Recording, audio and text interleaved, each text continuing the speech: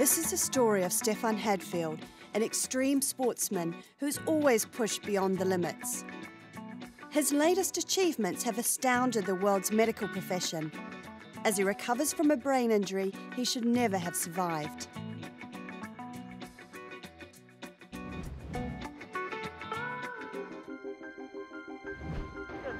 A major skiing accident in Canada had left Stefan unable to walk or talk. I mean, if you can imagine somebody coming at you with a very large hammer and beating you on the head, it's something like that.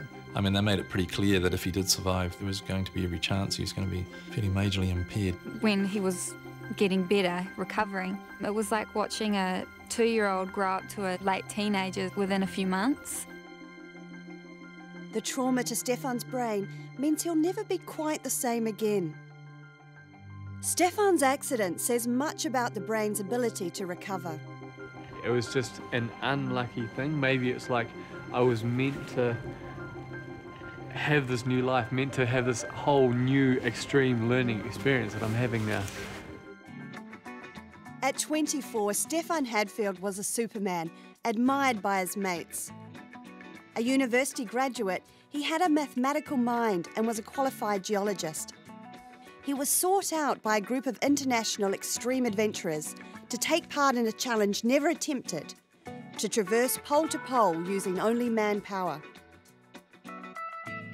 The trip had taken him to Canada for training. Even there, he instantly became leader of the pack. He stood out straight away. Capable physically, really warm and supportive of people. Someone that was a bit different to your everyday kind of bloke.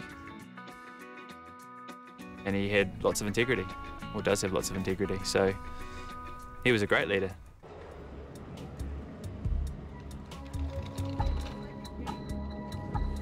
On March the 1st, 2007, Stefan was skiing on these slopes at Whistler, Canada.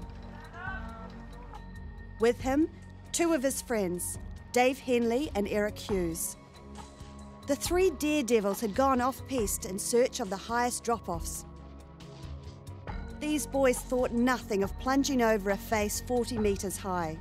Yeah, it was just a fun morning skiing, you know, out in beautiful terrain and having fun and laughing and just doing what you do when you're skiing, you know.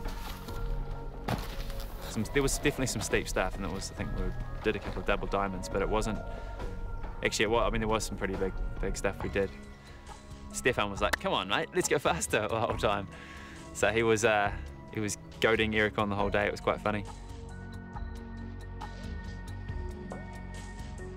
Stefan's life changed in a moment.